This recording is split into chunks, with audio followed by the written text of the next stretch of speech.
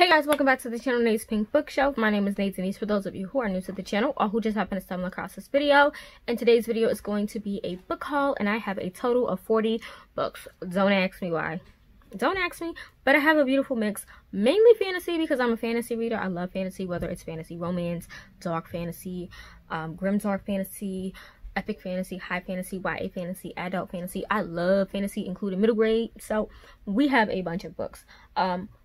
Most purchased, most sent to me for review, so we're gonna get through here. So I'm gonna start off with my middle grade because I do have quite a few books that are middle grade. So the first one here is Dragon Watch Champion of the Titan Games by Brandon Mull. This is the 4th book in the series. I'm not sure how many books are going to be in the series, but this is the 4th one. I do own the other ones as well. So the first book is Dragon Watch, of course, followed by Wrath of the Dragon King, which we are here for some dragons, followed by The Master of the Phantom Isle. So we have that, and now we have book 4. So on my shelves together, they are going to look so beautiful. Let's see if I can hold them together. They're just gonna look beautiful. So there you go, right there.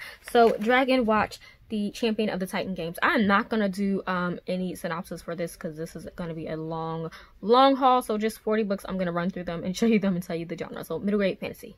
Followed by that, I actually picked this up at Walmart. It was about $5, and it's Keeper of the Lost Cities by Shannon Messenger. Many people have been raving about this middle grade series. All that I know is it's middle grade fantasy with fairies involved in like a different type of world, so almost urban fantasy-ish. So that's all I know, and I'm excited to dive into this. Next thing I have is going to be a part of the Chills series, I guess, and it's Fiends on the Other Side by Vera, and I'm so excited about this because it is a Disney Chills featuring a black main character, and I'm super stoked for that. Really short read, so I'm super excited to get into this.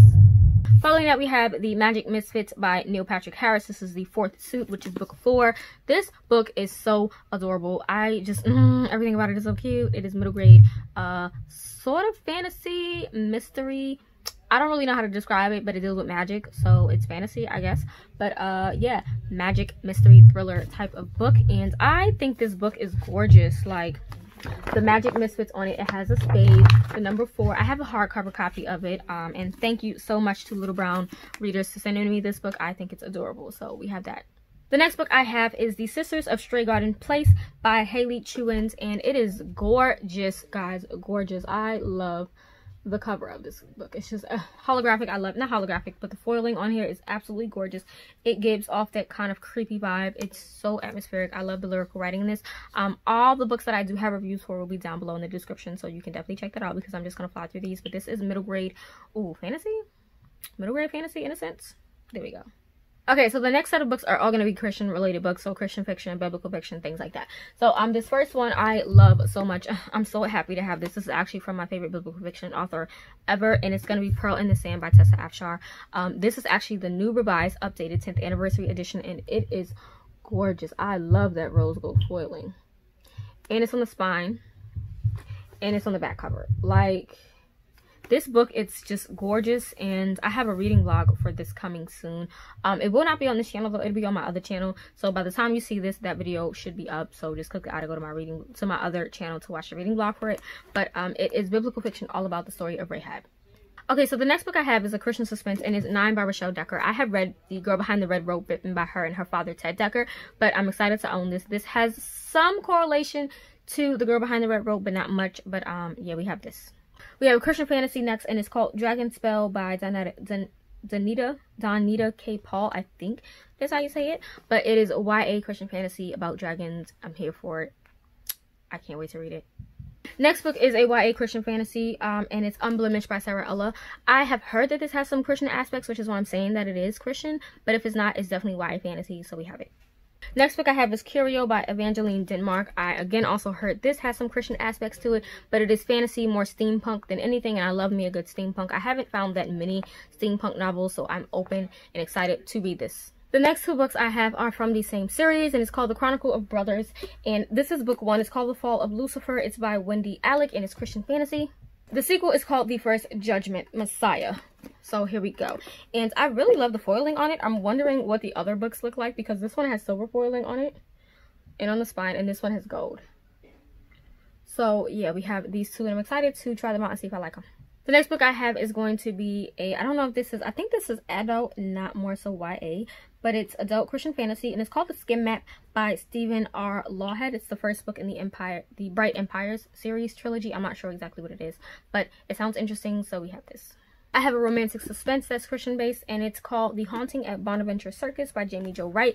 This honestly sounds to me like a suspense novel set in a circus, but it's also dual time because it's telling the story of a murder that supposedly happened at the circus back in 1928, and then you come to the present time where the circus depot is now up for, I guess, sale or whatever, and it has to be saved or it has to be sold, and there's some mysteries to the unsolved murders that took place at the time. So it sounds like it's going to be interesting. I'm excited to dive into this, so we have this. The next book is The Edge of Belonging by Amanda Cox. This is going to be Christian contemporary, and this one is told in dual timelines from 2 times in history, following Ivy Rose. Yes, Ivy Rose, and then 24 years earlier is following Harvey James, who basically finds a newborn baby and raises her, but Harvey James is homeless. So it's those 2 stories connecting to write this beautiful, just painstakingly gorgeous story. The next book is going to be Blessed by A.L. Bryant, The Prodigal Daughter. Now, I actually own this already. I have an arc of this, but this is Christian sci-fi, sci-fi / fantasy, and I just wanted to finish a copy of it, so I did get one. The next is a Christian Amish novel. I'm not too big on Amish books, but this one sounded good, so I'm gonna give it a try, and it's called Hester on the Run. It's the first book in the Hester Hunt for a Home by Linda Baylor, I don't know. I'm not big on Amish novels because I have my feelings about Amish novels, but we have it. The next 4 books come from the same company called Ambassador International. I did reach out to them and ask them and requested these 4 books for review. So the first one is called Romance and Redemption, Enjoy the Book of Ruth. It's by Timothy Cross, so it's basically sort of like a mini Bible study booklet. It's really short, so we have that. I have a middle grade read called The Prince of Wisdom by R.C. Jones. Then I have 2 biblical fictions. The first one is The Son of the Father by Andrew Stone, and this story follows Barabbas, who was traded for Jesus so that Jesus could be crucified on the cross. So I'm interested in this story. And then we have Of Friends and Followers by S.A. Jewell, and it just sounded interesting. It's about a young lady named Miriam who's a widow in Judea. She must go to Capernaum and live as a beggar. Then she is almost left for dead after she's attacked. There's a leper who helps her, and then she goes on a journey, meets some friends, and comes across to Jesus of Nazareth. So it's a New Testament story, and I'm super, super excited for this. Okay, the last 3 books I actually just got in the mail today. I reached out to an author. Her name is Barbara Brighton, I don't know how to say it, it's on the screen, but I did reach out to her and sent an email asking if I could review some of her books. She sent me the 3 that I requested, which is so amazing, so I'm just gonna take it out of the packaging. She sent me a card, which is awesome, so I'm not gonna look at that right now, but I have a thank you card from her. But she sent me Providence. It's called Hannah's Journey, and this I know for a fact follows the young girl from 2 Kings chapter 5, I think it is, and also the guy's name is Naaman. I don't know what he was. I think he was a soldier or something like that in the army. But yeah, this one follows a young girl that was taken as a slave or a servant into Naaman's household, and I'm interested to really read this because I did read a middle grade story all about the little servant girl, and I thought it was amazing. I'm interested to see how this one goes with her writing this book. The next book we have is Jerusalem Rising. It's called Ada's Journey, and this one takes place focusing on the book of Nehemiah, when Nehemiah had to go back to Jerusalem to rebuild the walls. So it's following that story, which sounds really interesting. I love the prophet Nehemiah in general, so I'm excited to dive into this. The last one is the first book in her Daughters of Zelophehad. I think that's what the trilogy is called, and this one is the lioness Mala's journey. And to keep her orphan sisters together, Mala must boldly request an inheritance that will change history. So we have that. I'm super excited for these. And each of them she sent a bookmark, which I'm so excited for. So they each have a bookmark that matches the book. So yeah, I have these 3, and I'm super, super grateful that she actually did send these to me. So I'm going to be featuring these on my Christian channel because obviously they're Christian related books. But I also wanted to share them on here because they're books that I got. So we have these. Okay, so those were all of the like Christian and middle grade books. So now we're gonna get into this stack of books here. Yeah, don't ask. Just know I never paid full price for a book unless I'm not even at Barnes and Noble, so I pay full price. So yeah, I've never paid full price for a book like ever. So yeah. So starting at the top, way up here, I have Serpent and Dove by Shelby Maharin. This is YA fantasy. I know that many people read about this series or trilogy series. I think it's going to be a trilogy, but many people have read about this, and I decided to finally give it a go. I will be reading it this month, so any books you see with these tabs in just mean that I'm going to be reading it for this month. I always separate my books by days. Like I tend to read certain amount of pages a day, so I always separate it. This would be a 4-day read, but for the month of October I'm trying to read 1 to 2 books a day, like a full book, so pray for me.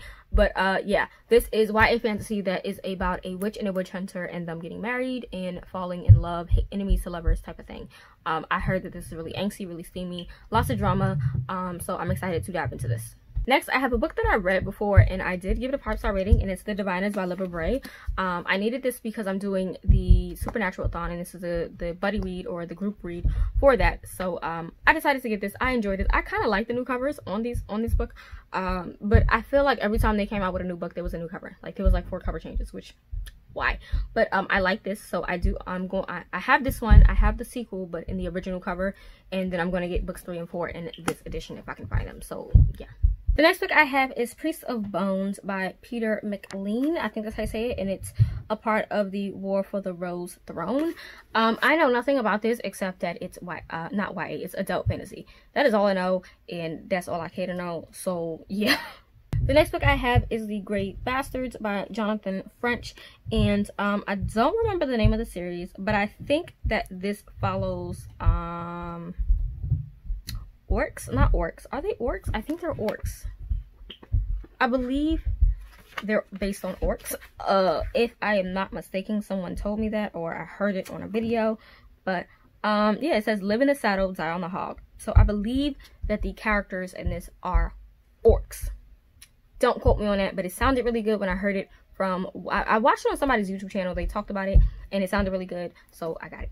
The next book was sent to me for a review, and it's called Serpent Rising by Victor.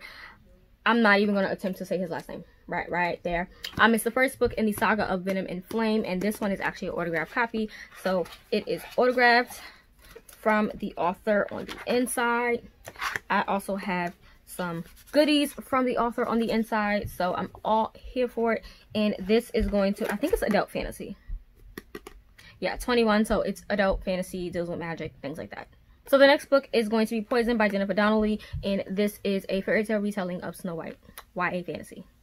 The next book I got is from Julie C. Dow, and it's The Mirror Broken Wish. It says family curses always start somewhere, and this is supposed to be a series written by a bunch of other authors. I believe you have, it's going to be Julie C. Dow, L.L. McKinney, J.C. Cervantes, I think, and Danielle Clayton, and it's going to be following one family over several generations and the curses that plague them. This is set in Germany in 1865, so I believe it's going to be historical fantasy series. YA written by them, and this book cover is just gorgeous to me, so yeah. The next 3 books are from Book of the Month for my September picks. So if you haven't seen that, just click the on the screen. But my actual pick was from Sue Monk Kidd. It's the Book of Longings. This is historical fiction all about the wife of Jesus if he would have had a wife. So we have this. We have a sci-fi, which is The Space Between Worlds by Messiah. A part of me wants to say Messiah. The other part of me want to say Micaiah. I don't know how to say the author's name. I apologize. I should have looked this up prior to the video. But it's The Space Between Worlds, so it's sci-fi with LGBT plus rep in it. The last book is also sci-fi, but this one is YA, and it's called The Sound of Stars by Alicia Dow, and I'm probably saying her first name wrong, and I apologize. But this one is about aliens that invade New York City, and books and art are sort of banned, and there is an asexual young lady named Janelle who they call Ellie, and then you have an alien named Morris. His name is not Maurice. It's like some coded type thing, but it reads as Maurice, so it's just them coming together and things like that.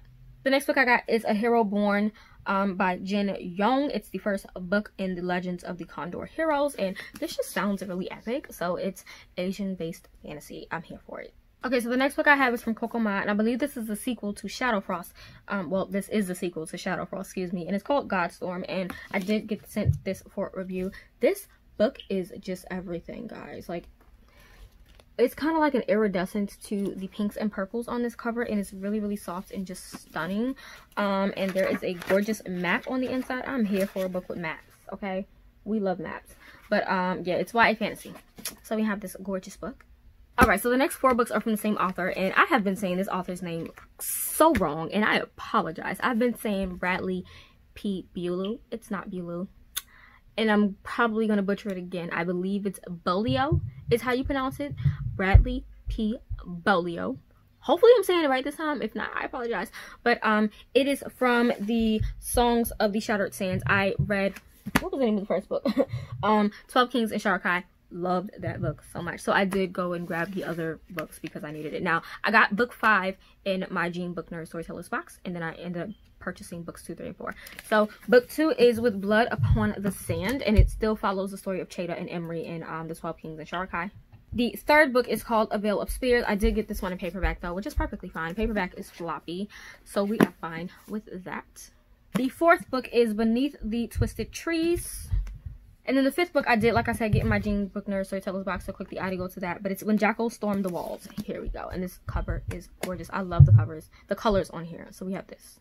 4 more books to go. 4 more books to go. So then I have the 100,000 Kingdoms of N.K. Jemisin, because I just needed to read this. I want to own all of her books in the individual form. I know I can get the bind-up of the series for the Inheritance trilogy as well as her duology, but I want actual individual books, and I want her anthology. So yeah, we have this, and I don't know much about this. It's adult fantasy. That's all I know. I have Black Leopard Red Wolf by Marlon James, adult fantasy. Then I got this hefty book. Now this book looks a lot bigger than it is. It's only like 800 pages, less than 800 pages, but it looks so big because of the quality of the paper they're using. But it's Legacy of Ash by Matthew Ward, and this is a military-based adult fantasy. And the last book I got, I actually picked this up at Walmart for only 20 bucks, which I was here for because this book actually retails for $30. And it's To Sleep in a Sea of Stars by Christopher Paolini. I have never read the Aragon series, like, ever. I think there's a movie based on it that I watched, or there was a movie inspired by it. Don't know, but I did watch a movie that looked like it. So if there is a movie, I did watch it. But the books, never read it, so I definitely wanted to get my hands on this. I've seen many great reviews about it. It is an 800-page book. This kind of leans towards Sarah J. Maas's Crescent City, how that book was just massive for no reason. I've heard the same thing concerning this, that it was really elongated when it didn't need to be, but it was still good. People had the same thoughts with House of Earth and Blood by Sarah J. Maas. So this doesn't bother me, but this cover is gorgeous. Gorgeous. I love that blue. Does this have a map in it? Not a map per se, but you have this thing. It is sci-fi. I am not a sci-fi person whatsoever, so I'm hoping to like this. Fingers crossed. I know this talks about first contact with aliens, so I'm hoping to like it. A lot of other booktubers that I watch enjoy it, so we have that. But yeah, that is it for all of these books. I know I didn't go into depth about each of these books because I have 40 books to share and I didn't want to be on this video for way too long, but these are all the books. What I didn't mention was the Bradley P. Bolio, I think it's Bolio series, is adult fantasy, epic fantasy, so we have that. But yeah, those are all the books that I got for the month. I purchased some, I was sent some for review, so we have a good mix. But that is it for this video. If you guys have read any of these, purchased any of these, have any thoughts, want to see videos on any of these, let me know, and I can definitely do that. But I will see you guys in the next video. Bye.